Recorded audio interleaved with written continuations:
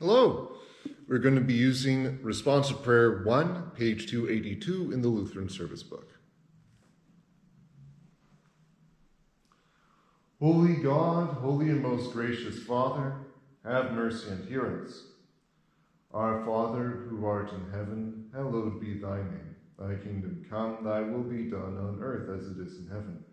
Give us this day our daily bread, and forgive us our trespasses, as we forgive those who trespass against us. And lead us not into temptation, but deliver us from evil. For thine is the kingdom, and the power, and the glory, forever and ever. Amen. I believe in God, the Father Almighty, maker of heaven and earth, and in Jesus Christ, his only Son, our Lord, who was conceived by the Holy Spirit, born of the Virgin Mary, suffered under Pontius Pilate, was crucified, died, and was buried. He descended into hell. Third day he rose again, according to the Scriptures, and ascended into heaven, and sits at the right hand of God the Father Almighty. From thence he will come to judge the living and the dead. I believe in the Holy Spirit, the holy Christian Church, the communion of saints, the forgiveness of sins, the resurrection of the body, and the life everlasting. Amen. Show us your steadfast love, O Lord, and grant us your salvation. Let your priests be clothed with righteousness, and let your saints shout for joy. Lord, keep this nation under your care, and guide us in the way of justice and truth. Let the nations be glad and sing for joy, for you judge the peoples with equity, and guide the nations upon the earth. Let the peoples praise you, O God, let all the peoples praise you. For the needy shall not always be forgotten, and the hope of the poor shall not perish forever. Create in me a clean heart, O God, and renew a right spirit within me. Hear my prayer, O Lord, let my cry come to you. For our cry, we're going to be using Psalm 148, Psalm 148. Praise the Lord. Praise the Lord from the heavens. Praise him in the heights above. Praise him, all his angels. Praise him, all his heavenly hosts. Praise him, sun and moon. Praise him, all you shining stars. Praise him, you highest heavens, and you waters above the skies. Let them praise the name of the Lord, for he commanded, and they were created. You set them in place forever and ever. He gave a decree that will never pass away. Praise the Lord from the earth, you great sea creatures in all ocean depths. Lightning and hail, snow and clouds, stormy winds that do his bidding. You mountains and all hills, fruit trees and all cedars, wild animals and all cattle, small creatures and flying birds, kings of the earth and all nations, you princes and all rulers on earth, young men and maidens, old men and children, let them praise the name of the Lord, for his name alone is exalted. His splendor is above the earth and the heavens. He has raised up for his people a horn, the praise of all his saints of Israel, the people close to his heart. Praise the Lord. Glory be to the Father, and to the Son, and to the Holy Spirit, as it was in the beginning, is now, and will be forever. Amen. Psalm 148 is, well, as you might have guessed, about praising God. But who's praising God in Psalm 148? Well, you actually see that this is divided between heaven and earth. Those are the two main sections. So the heavens above, this would include the angels primarily. They're the ones who are mentioned first as parts of the creation. And then we start talking about sun and moon, the shining stars. So the angels, and then the features within the heavens, the skies themselves, beyond our atmosphere. And basically it's a picture of the heavens above. And then we go down to the earth below, and in the earth below you go to the oceans, which God created first. And then from the oceans you also get various aspects of the weather. So lightning, hail, snow, and clouds. These inanimate objects are also praising God. And in the midst of these things you also have sea creatures and land animals and flying animals. Well, then, so it's basically that which fills the creation, fills the earth. And last of all, you get human beings. First that are mentioned are those who are rulers, and then after those who are rulers, then you get everybody else. but you see kind of the unity of creation in praising God, and it's praising God because of his creation, praising him because he has made us and he is above all things. So we recognize as parts of the creation we praise God.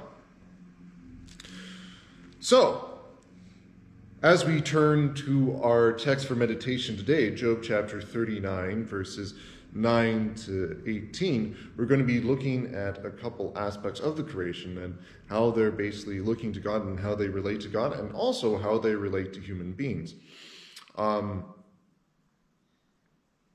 This is, since it is Job chapter 39, this is the second part of God's first speech in the last little bit of Job, and that means that this is featuring the animals. God is showing a whole bunch of different animals to Job as examples, saying, this is how I care for these creatures. So these creatures are related to God in the sense of being nourished and cared for by him. And if we're looking at it from a human perspective, well, we don't really have much of a part to play in anything in Job chapter 39, because we're just observing all these things that God is doing within his creation. Now, with respect to Job, this is to remind Job that God is taking care of everything in creation. So everything that has need, which receives what it does need, it is from God. So God is the one who's providing for all things. So Job, even though he's in very dire straits at this particular point in time, because he has lost basically his entire life at this point, God is still holding and sustaining him. When we look to some of the animals, we can also see that divided from human support, as Job himself is also divided from human support. Job complains quite a few different times in his speeches how the people around him have rejected him. Basically because, well, they assume that God is against him, therefore they say that Job is wicked or evil, or they don't even want to associate with him because calamity might befall them as well. This is probably the case with Job's wife when she tells him to curse God and die, that the motivation for that is that she believes that as the head of the household, he bears responsibility for what has happened to the household, therefore he should die as a result. And going way, way back to Job chapter 2, where that actually takes place, I do argue that there are a couple different ways to actually read that. Maybe she's sympathetic to her husband and just wishing that he would be put out of his misery so that he doesn't necessarily have to suffer in this world any longer. And then there's the other main point of view, which is the dominant point of view, usually whenever you look into certain commentators throughout history, is that she is acting as a secondary Satan, as it were, to try and get Job to fall into sin. Basically, she takes issue with Job, says that everything's his fault, and she just wants him dead. So, anger and spite. But even though Job is removed from various supports, even the friends who turn on him during the dialogue, Job is still being cared for by God. He is not alone. He is still provided for. This is God's providential care, that he is always taking care of us. So even if we say that everything in the world is against us, even if the world tries to claim our lives, if we find ourselves in the midst of war or conflict, or even falsely accused and sentenced in front of courts, such as many of the early martyrs in the Christian church, even some of the current martyrs in the Christian church, we are not outside of God's providence, and we will still have all the blessings that God promises to us. So this is kind of how God is trying to frame all the animals for Job. But even though we have that context, it's a little bit odd for God to mention a couple of these things with respect to Job, because how can Job really relate? So I want to bring out the ox, the wild ox, and the ostrich. So those will be Job chapter 39, verses 9 to 12, and verses 13 to 18. And in both of these, it's, let me just get into it and I'll explain that as we go. Will the wild ox consent to serve you? Will he stay by your manger at night? Can you hold him to the furrow with a harness? Will he till the valleys behind you? Will you rely on him for his great strength? Will you leave your heavy work to him? Can you trust him to bring in your grain and gather it to your threshing floor? The wings of the ostrich flap joyfully, and they cannot compare with the pinions and feathers of the stork. She lays her eggs on the ground and lets them warm in the sun, unmindful that a foot may crush them, that some wild animal may trample them. She treats her young harshly as if they were not hers. She cares not that her labor was in vain, for God did not endow her with wisdom, or give her a share of good sense. Yet when she spreads her feathers to run, she laughs at horse and rider. This is the word of the Lord. Thanks be to God. Excuse me. So the theme with the wild ox is that although wild oxes are kind of a staple of labor within the ancient world, and Job himself has many oxen. Like if we turn way back to the very, very beginning of the book, before all the calamities befell Job, where we see his vast wealth. So Job chapter 1, verse 3, it says, he had 500 yoke of oxen. And if you really wanted to, we could also compare the verses right before the wild ox here. Would be Job chapter 39, verses 5 to 8, where it's talking about the wild donkey, which is completely independent of humanity. Well, Job has also said in chapter 1, verse 3, to also have 500 donkeys. But none of these are truly dependent on Job. They're truly dependent on God. So when we talk about the ox here, where he's one of the main sources of labor that Job has. I mean, this is way, way back before you had things like tractors or just trucks in general or anything mechanical that you could really put in to substitute muscle labor. The ox was the way that you would go. So, Job having the ox, God is asking him, will the ox actually consent to serve you? And specifically the wild ox. Will the wild ox consent to work for you? And if you've ever tried to tame a wild animal, it can be very, very difficult. I haven't even tried to do it myself. But seeing some of the difficulties people do have, it can be extremely difficult. So if you're bringing in a wild animal, how can you possibly tame it? And it's going to take a lot of time and attention to try and make sure that this animal does what you want it to do. And God kind of continues the question in verse 9 where he says, will the ox stay by your manger at night? So after you've brought this animal in, would it voluntarily stay? Could you open the doors to a barn or something, and will it actually remain in the barn all night, or will it just kind of go back to where it came from? Well, odds are if it's a wild animal, it'll go back to where it came from. This is also why you typically don't let your pets have free rein over the backyard, why you don't necessarily have your doors open all the time, or why you would have your bird cage is just willy-nilly open and then also opening some windows.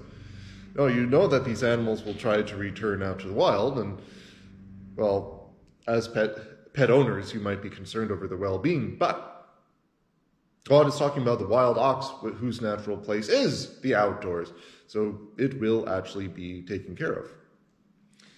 As God continues in the speech where he's saying, can you hold him to the furrow? Will he till the valleys behind you? Will you rely on him for his great strength? Will you leave your heavy work to him? Will you trust him to bring your grain or gather it to your threshing floor? What God is trying to point out to Job is that the wild ox won't just follow the will of man as man wants. This bears some similarity to God's example of the donkey right before this, verses 5 to 8. And if you look at my devotional on that one, I was trying to say, well, God is actually placing some value within the creation, that he's actually elevating this animal to say that I value this animal and I'm taking care of it independently of humanity. So you can also say the same thing with wild ox, that God is valuing this thing and saying that it doesn't necessarily belong to human beings. Human beings can use it, but if we're talking about ownership per se, well, the true owner is God. So human beings have been given dominion over the heavens, dominion over the earth, I should say. Genesis chapter 1, so way back at the beginning of creation, but that does not mean that we have absolute control over everything within the creation. It's something that we leave to God, and it's only through God that we even have control over the things that we have control over. And this is why it's so curious, because in our modern society, we tend to think of, well, that which does work, that which does labor, in terms more of machines. We're talking, because if I try to give a talk on the 10th commandment, so this is, you shall not covet your neighbor's wife, his ox, or his donkey, his neighbor's wife, his manservant, or maidservant, his ox or donkey, or anything else that belongs to your neighbor. The ox and donkey can kind of throw people in the 21st century because we don't usually keep oxes or donkeys. So if I give an explanation of the 10th commandment, usually I'm going to try and relate these animals to 21st century ideas, or at the very least 20th century ideas of what these things could be, which would normally be the equivalent of, say, tractors, other farming equipment in the case of the ox. For donkey, this would be transportation. So you can also say your truck, because donkeys as animals of labor who are bringing various goods to various markets, well, you could just throw a whole bunch of stuff in the back of a truck or throw a whole bunch of stuff in the back of a car and zoom off and bring that there. And your car tends to be a little bit more cooperative than oxes or donkeys. You don't necessarily have to train a car, but you would have to do maintenance. So you have to take care of it, but it's still something that you can just use quite readily. You don't necessarily have to tame a wild donkey or wild ox in order to move around in the city. But if we're understanding the ox and donkey historically in that way, and this is kind of what God is pointing out here, so this thing actually does have a mind of its own.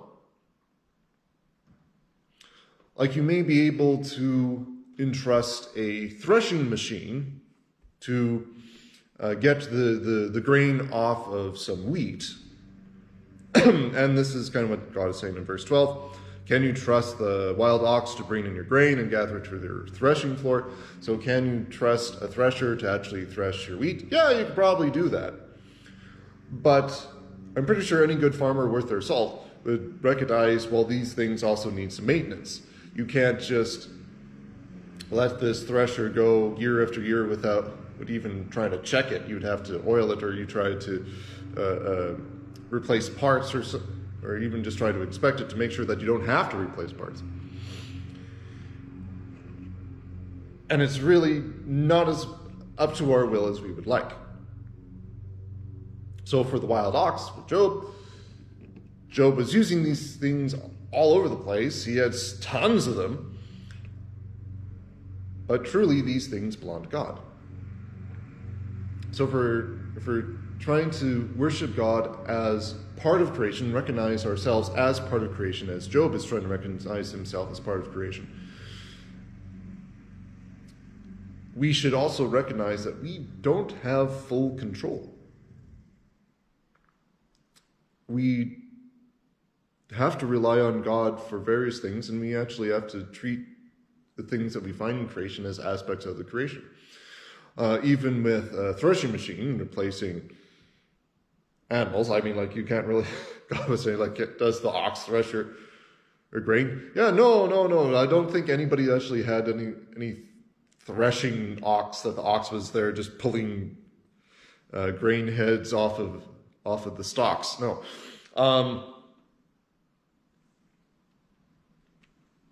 Even when you have these things, they're still going to follow the way of the world, and they're going to rust, they're going to break down, they're not going to be perfect every single time.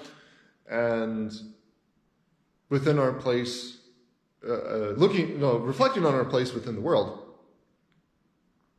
we can say that, yes, things break down. We rely on God more than we know or more than we should, more than we actually do recognize. We should recognize that God is behind a lot of things that we don't necessarily think a lot about. So if we're recognizing that the universe is constantly winding down, constantly breaking down, and everything's aging, everything's falling apart, and what really brings things back together is when human beings create, that we're reflecting the image of God within us by creating within the world. God himself created all things. He created human beings to have dominion over the world, so we are the procreators. We're the ones who design things within the world. So even if we're looking at the things that we design, you recognize that, yes, we may have them together for a time, but these things will go the way of the world and break down. So if we want anything to be firmly established within the world, we have to look to God. So Job does not have control over the world. Job has to rely on God himself.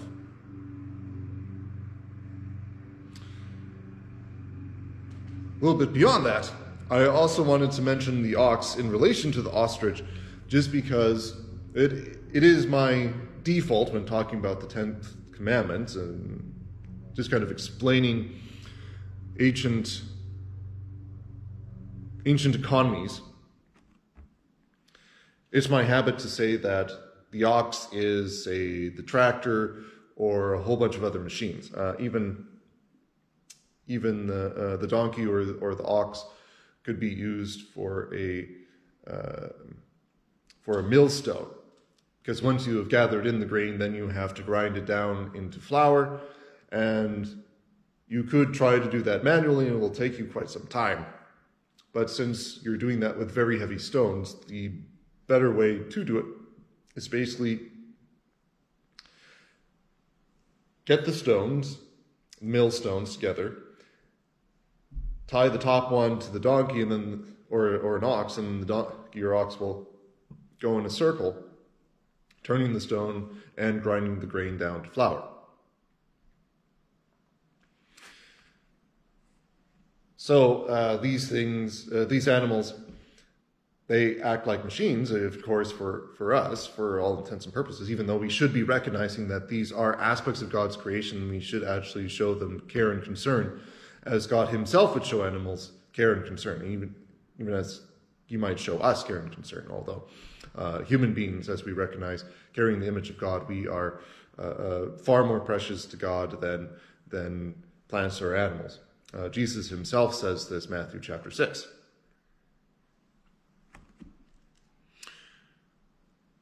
But this is part of our misconceptions when we actually look to ancient things, when we go like, well, we can try and get some parallel lines, but not everything's going to easily explain itself.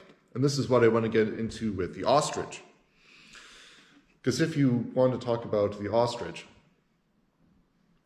historically or even at the present, usually the comical depiction of the ostrich is that it's rather foolish.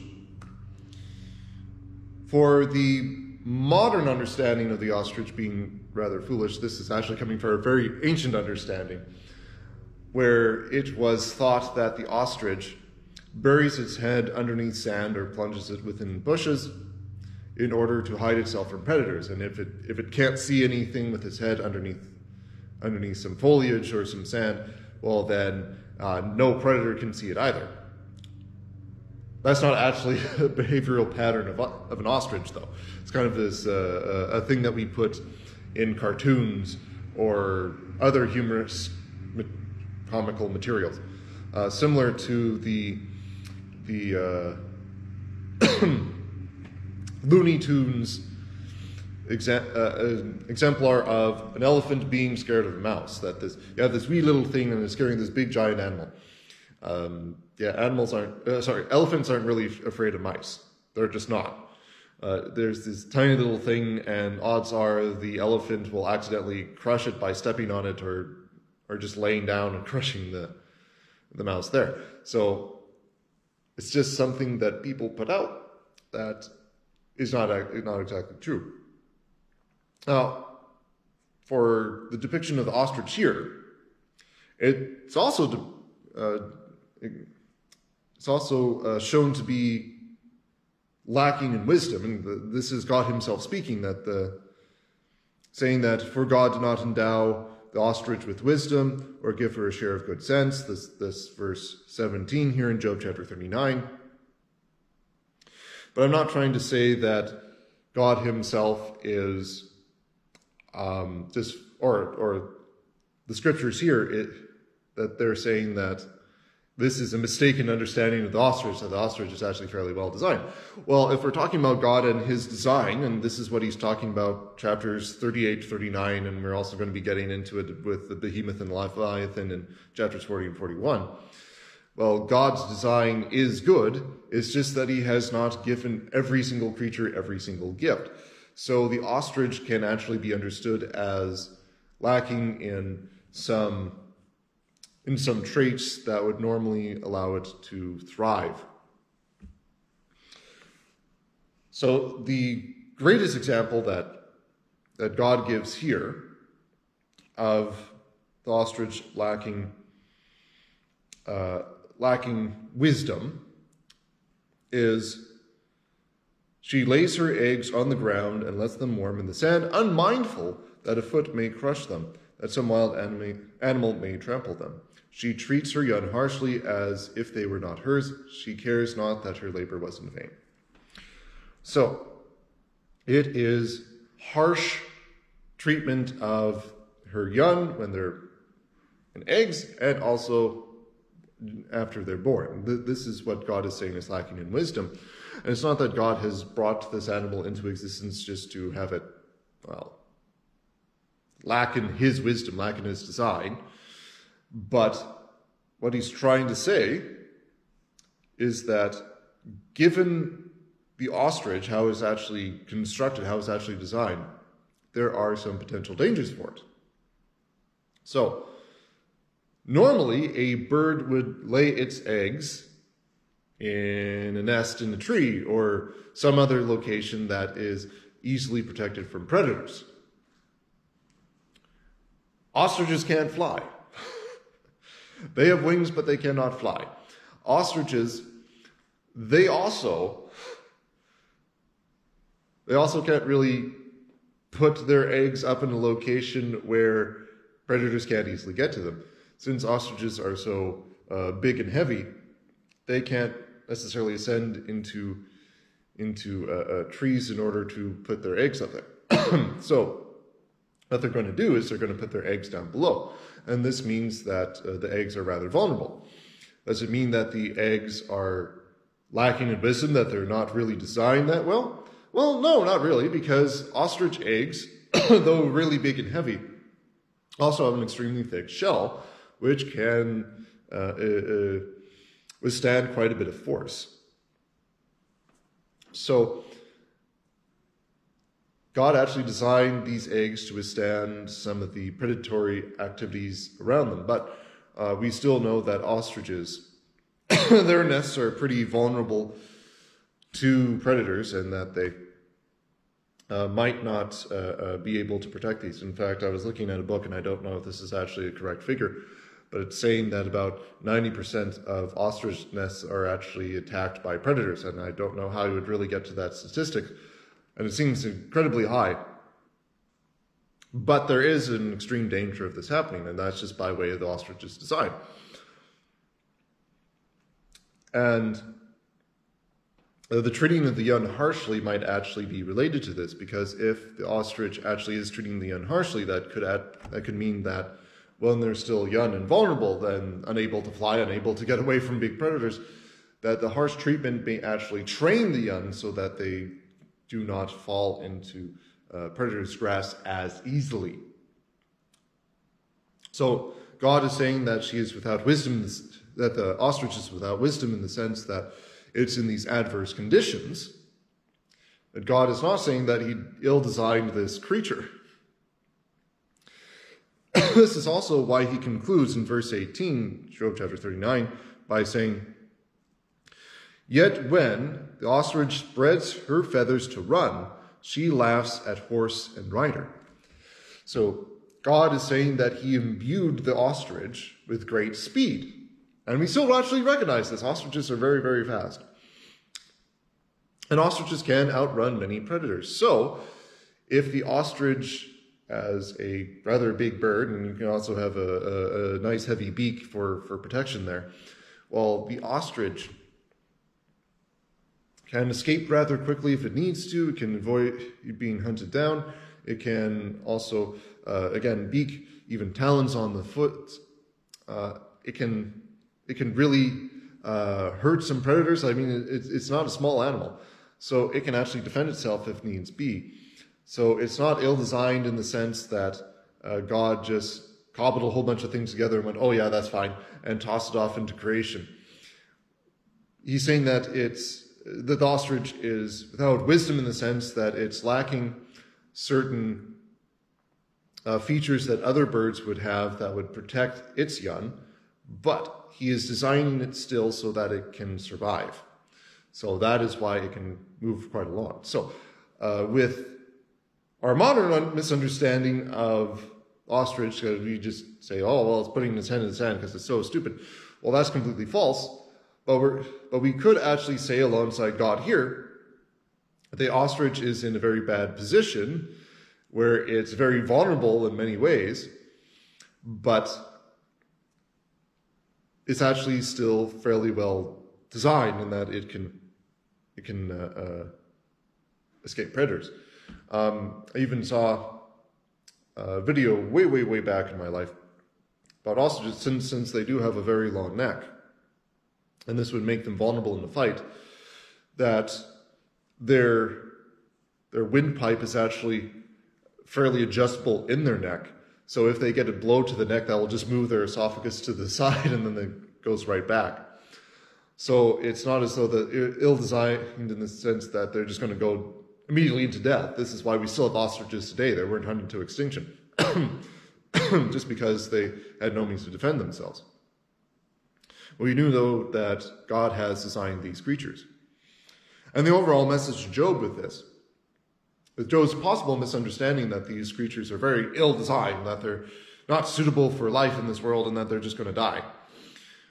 Well, what God is trying to address here is that even though there are vulnerabilities within God's creatures, and it's not just limited to the ostriches, we could say that this is in most creatures, that we do have some vulnerabilities. God is saying that he's still looking after them and he's still designing them so that they may live. So Job himself, even though he's extremely vulnerable at this point in time, that he's lost all these means of subsistence, his oxes, his donkeys, his camels, his servants, his family, his children, his social standing, he's lost all these things. It does not mean that God has left Job without any gifts. And the most precious gift that we actually have is God's salvation given to us. So, looking to Job's original situation, yes, God has blessed Job with many, many things. And Satan's original accusation to God was, oh, well, he's just following you because you have given him stuff. Well, God truly knows the situation. Job is not worshiping God because God gave Job all these things. God gave Job these things because he loves Job. So all the blessings that we have are from God. And the most precious blessing that we have, which God never, ever took away, was the faith and salvation that he offers to Job. So Job, acting in faith, although he's saying many horrible things about God and to God, he's still in faith in that he's still wanting to speak to God, wanting to defend himself, wanting to come further to his Lord so that the wrongs may be righted. So the blessing, the true blessings that we have of God, like even if everything else in this world was stripped away, even if we had nothing but our weaknesses left, is the salvation which God offers to us through faith.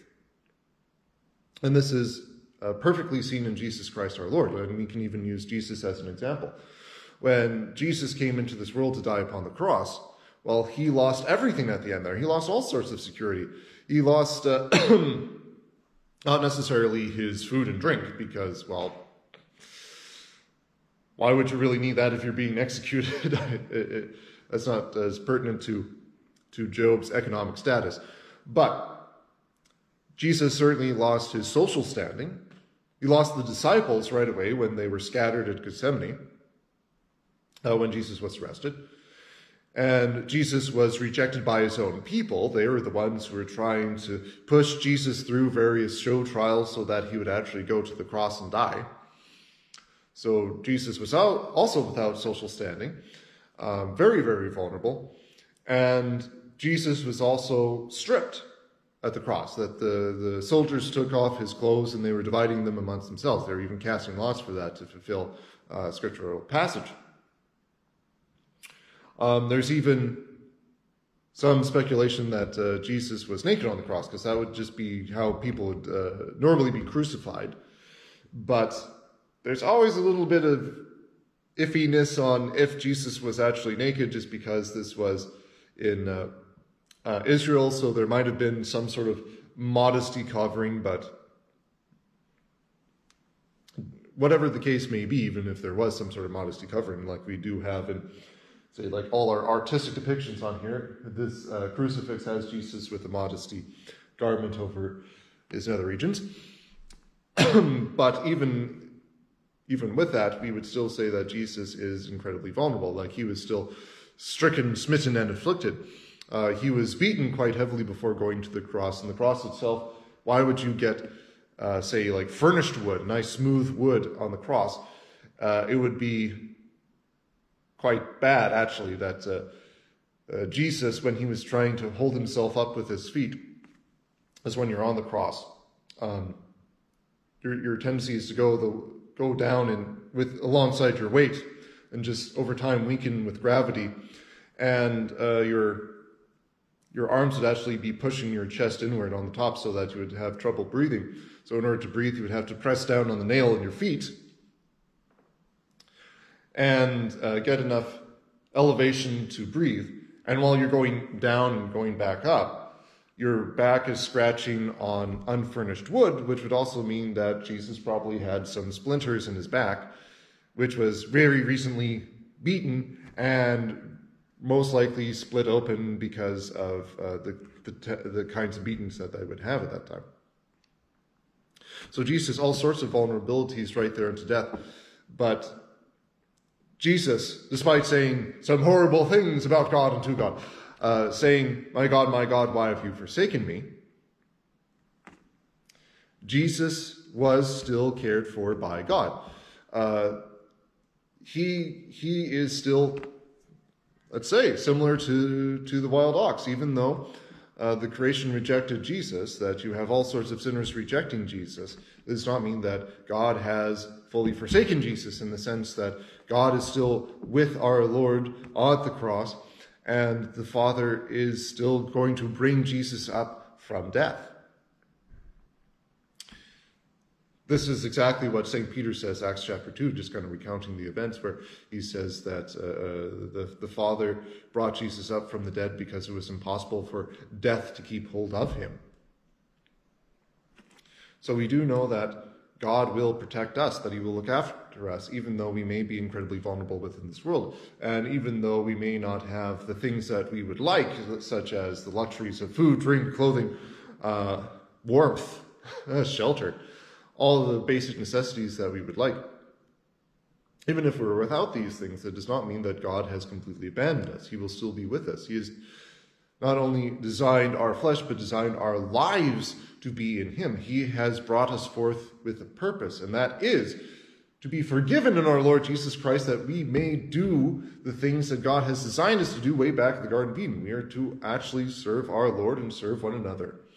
So if God is ensuring that we have all the blessings that we need, first and foremost, he is also ensuring that we have the ability to hear and receive the gospel of Jesus Christ, who himself was as vulnerable as we are in this world, being in himself in the likeness of a human being, himself being and living as a servant for all of us.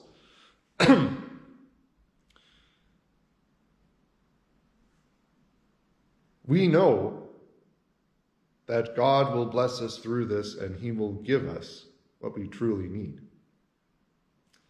Amen. Let us conclude with the noon prayer, page 284. Gracious Jesus, our Lord and our God, at this hour you bore our sins in your own body on the tree, so that we, being dead to sin, might live unto righteousness. Have mercy upon us now and at the hour of our death, and grant to us, your servants, with all others who devoutly remember your blessed passion, a holy and peaceful life in this world, and through your grace, eternal glory in the life to come, where with the Father and the Holy Spirit you live and reign, one God, now and forever. Amen. O Lord God Almighty, we know that you have brought all things forth in creation, the oxes, the donkeys, the ostriches, and we thank you, Lord, for all these precious gifts to us. Thank you for designing them, bringing them in as living creatures. And we ask you for discernment when we govern them as those you have given dominion to for the whole of creation. Ask you for your guidance as we live alongside these creatures. And we ask you, O Lord, to always provide for us. Provide for us and all living creatures with, well, the natural bounty of creation. But please, O Lord, also give to us the most precious gift of Jesus Christ, and ensure that he never leave us or forsake us, his forgiveness, his salvation in this life, that despite whatever losses we may experience within the creation, that we may also always hold on to Christ and be found in the new creation, the world without sin, without pain, without death or mourning or crying out anymore. In the name of our Lord Jesus Christ, we pray. Amen. Let us bless the Lord. Thanks be to God. Lord, bless us, defend us from all evil, and bring us to everlasting life. Amen.